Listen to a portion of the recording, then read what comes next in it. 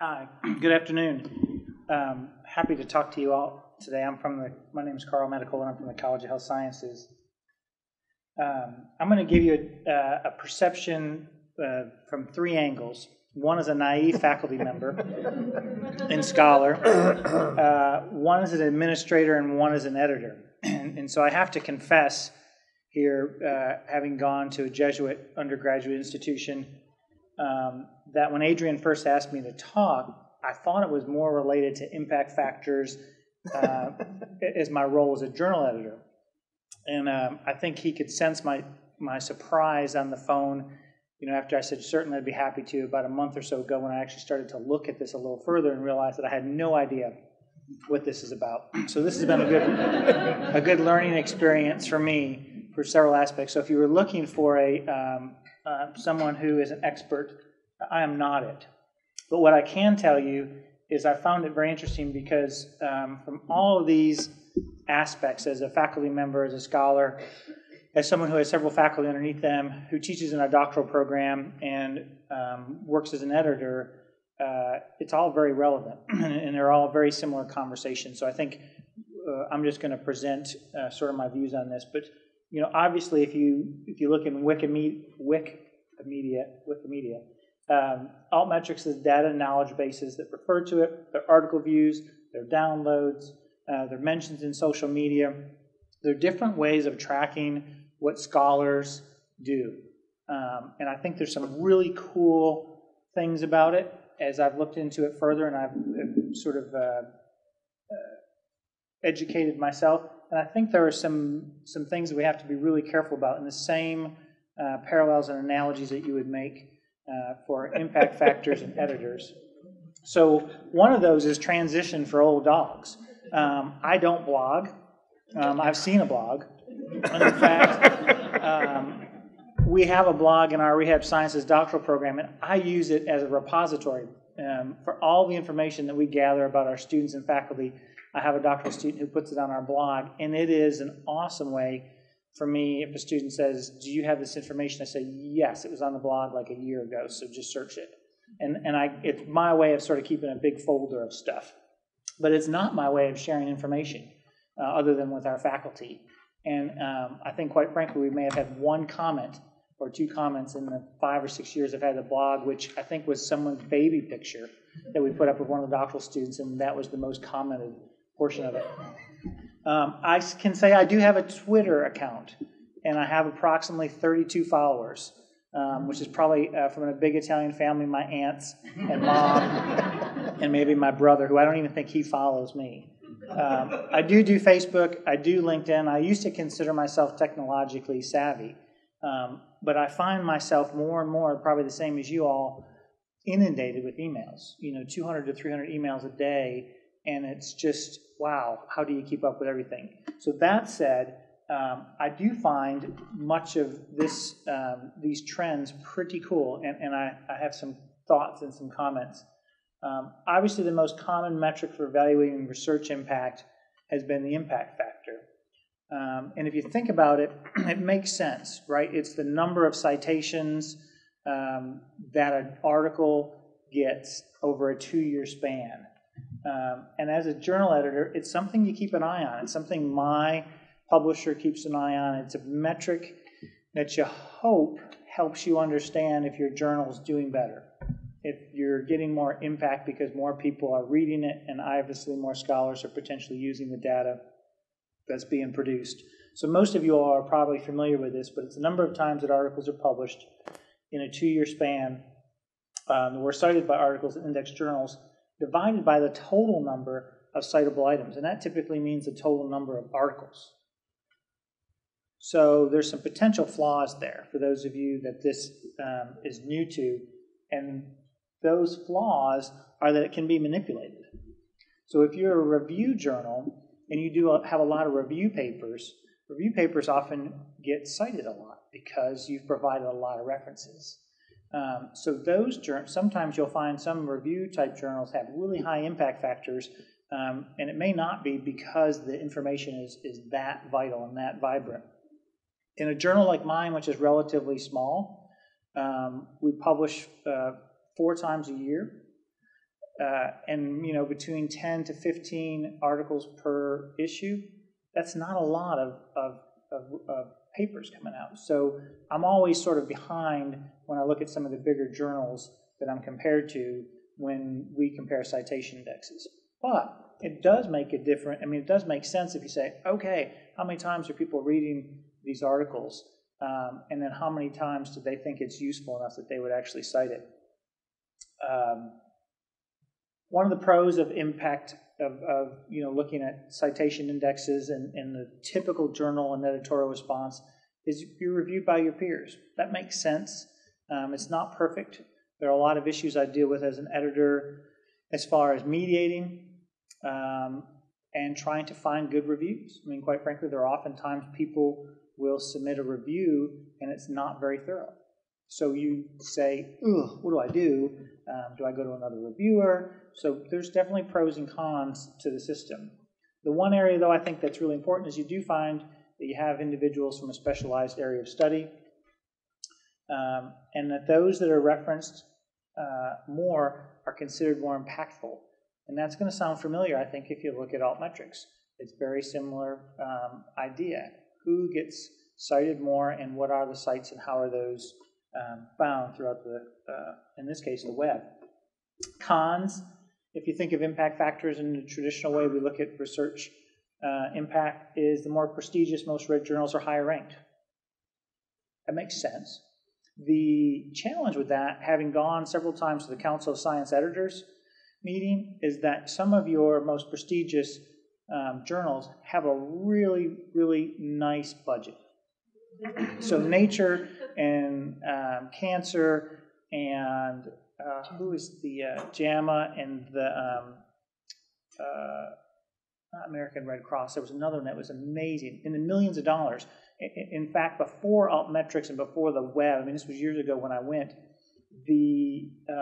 I sat there and I have a graduate assistant who helps me and gets $1,000 from the UK. I get a very, very modest budget, and we're a really small journal. And they have staff that anytime anything of significance came out would crank up their PR engines and fax machines at that time and get that information out to thousands of syndicates. So the cool thing about AltMetrics is it's going to create a more level playing field, I think, for smaller journals and smaller folks to get information out.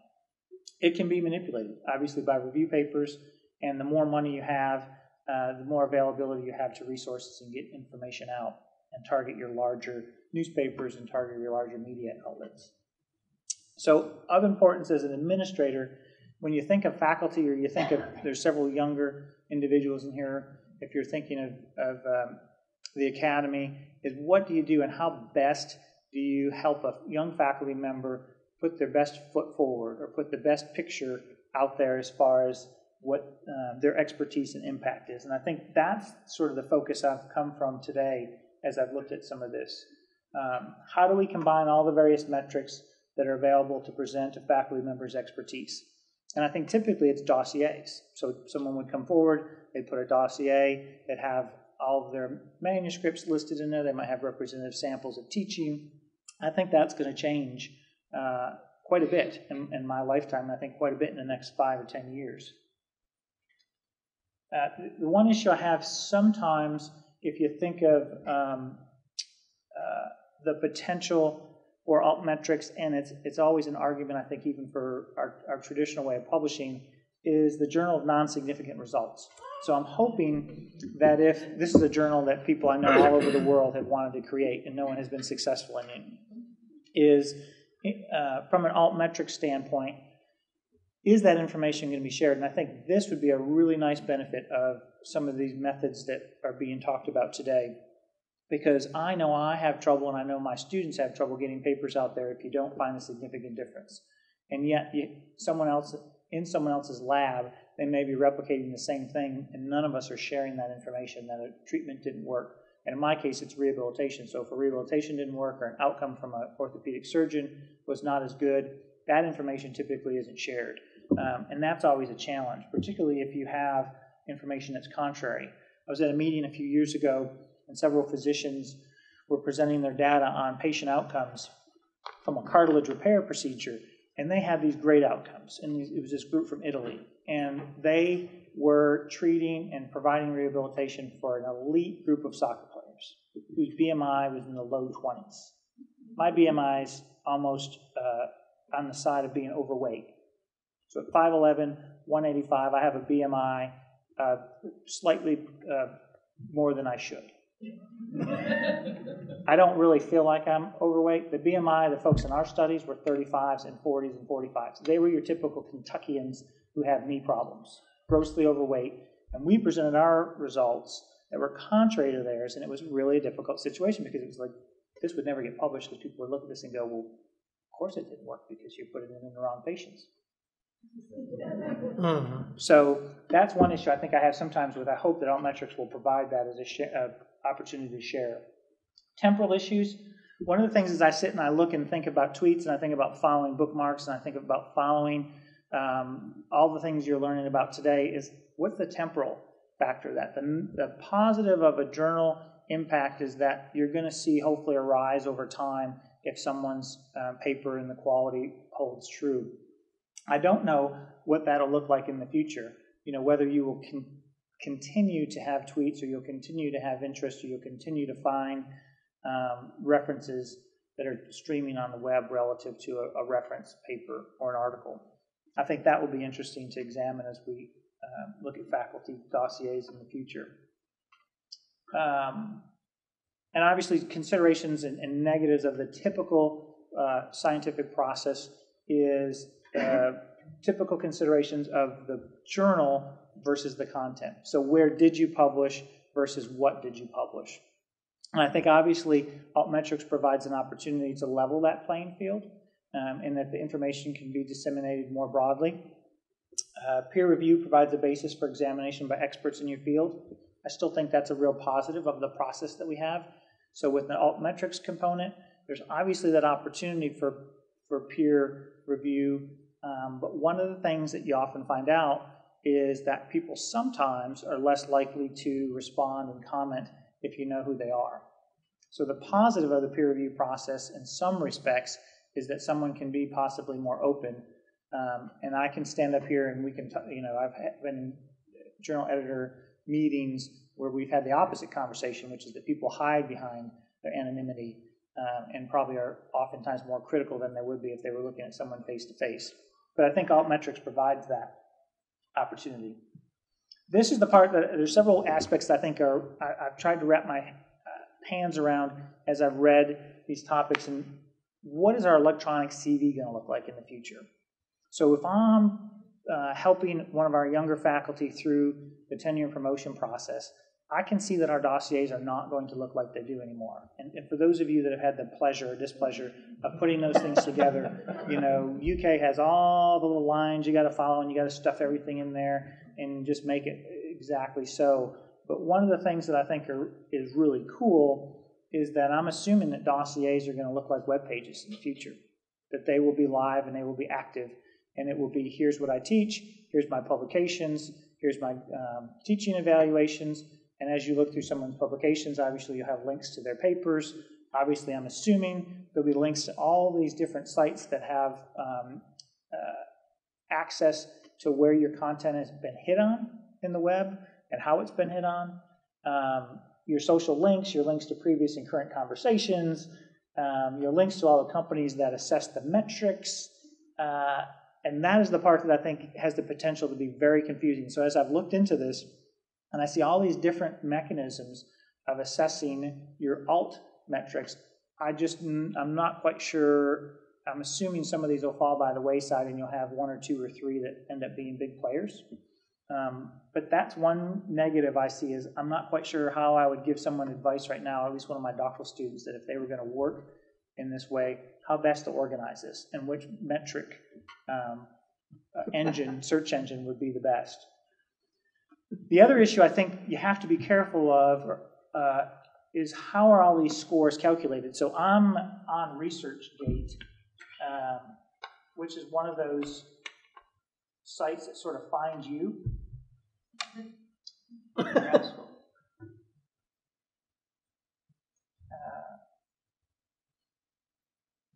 And And ResearchGate, in essence, takes your publications, links you to other researchers, and they tout themselves as a site created by researchers for researchers. And they come up with an RG score. Well, I tried to figure out the RG score, and I have an RG score of 30.54, and I have no idea how that is calculated. I do from a general sense from reading their information, which is the number of papers and publications that I have that are listed, co-authors, number of times that people have linked to my site, this site, I guess, number of times that people have downloaded or viewed it, and then sort of the prestige of the people that I'm connected to. But to try to figure that out, I could not figure that out as far as specifically where they come up with the score. So one of the challenges I think we're going to have in the future is where do you put your confidence in some of these scores, because I'm not quite sure how some of the scores are made.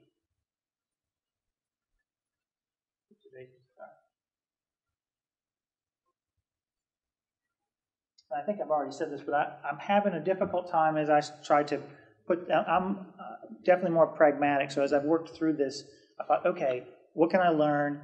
How would I approach it as a faculty member? How would I approach it teaching students that are in my doctoral program? And as an editor, how do I think about this? And these are all different resources that Adrian has provided us as we prepared for this. And there are lots of different ways and a lot of different analytics that can look at your bookmarks and your tweets and your social media components. So from an editor standpoint, I've tried to give some consideration to, okay, how does this work? Is it going to be more important in some cases to go to the biggest journals with the highest impact factors because they might have the most money to get your information out more and help you tweet more?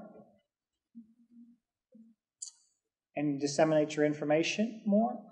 Or is it truly a ground-swelling component where the masses are going to find your information and you are going to go viral, as they say? I don't know.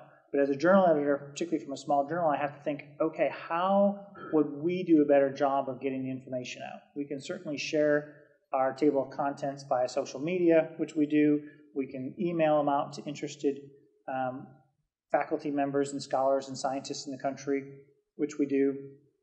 Right now we're not tweeting, and I'm not tweeting.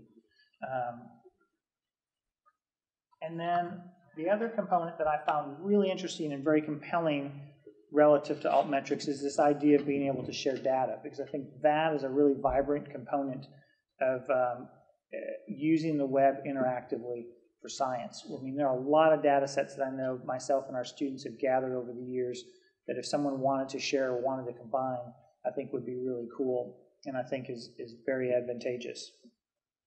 I'm not sure what the role of the journal editor is in this case relative to PR and relative to impact, and those are some considerations I think as we move forward. And as I move forward, I have to give some thought to how best should we use some of these sites and how best should we get information out. One of the things I did the other day, just for curiosity, is I took a couple of papers from students and I stuck them out there in tweets. So I tweeted my own papers out, and then went back and used the AltMetrics. So if you go to AltMetrics, they have a bookmark tab, so that if you pull up the paper and click on AltMetrics, it will actually calculate the number of times your information has been in social media and been tweeted. And what else, Adrian? Tweeted, I think social media, and there might be one other thing. Well, it was interesting. From doing that, I gathered a few more tweets and a few more times that that article shows up on AltMetrics. So you have to think for a second, how best is that a useful tool if I'm an administrator? Is it the faculty member who has 2,000 friends on Facebook, or that has the best connection to someone like John Calipari to send it off through his Big Blue network on Facebook, and then you're going to get those retweets and tweets? Is it the use of your newspaper or local media? I don't know. I think there's some parts of the metric as far as using it as an impact factor that I think is going to take some careful consideration. To me, the bottom line is that we want to encourage researchers to tell their impact stories on their CVs using broad sources of data. And I think the next 10, 15, 20 years, tenure and promotion committees are going to have an interesting time, because you're going to have some traditional metrics, and then I think it can be very compelling if someone gets information out and it's shared really quickly and in a broad fashion. So to me, what's interesting is the supplement of existing usage statistics to provide a broader range and interpretation of research output impact for the benefit of authors and our faculty. And for someone who's in the medicine side or allied health side of the campus, that's really important. Getting rehab strategies out, getting the latest medical information out, having that be able to get picked up and used by a clinician as well as used by a patient is huge. And oftentimes people who come through our clinics are just as informed as our clinicians because they have the availability of information on the web. Taking a couple seconds of thinking of students, we try to train them as scholars and teachers, certainly in the College of Health Sciences. We train them to disseminate research and use social media. Does that have to be one of our seminars? How do you use social media so that you can improve your CV? And is this going to be a good product of a department or college? I was trying to think from our college perspective, is that going to be what a technology IT person is going to help with? Are they going to be the persons involved with helping faculty get their information out? I don't know. And then who pays for such a service? AltMetrics is not cheap from what I could gather, and it looks like they're mainly institutional rates, and there are some researcher rates. Is that something that a faculty member would take on if they wanted to get their information out? It might be what we put in startup packages in the future. For me, having come from this with sort of open eyes, I don't necessarily see it as a controversy of impact factors and traditional versus new. I see it as a blending of both. And I think the argument is not the use of metrics like journal impact factors nor their importance, because I do think they have some importance, and I do think they do help to tell a story. I look at more like a Z-score. How can you compare different people, metrics, and scales and put them on the same playing field? So I think what's most important is how do you capture and paint a comprehensive picture of the dissemination of information using all the technological tools that are available to us, as well as trying to take into consideration some way of ascertaining what is most important or what is useful. Thank you.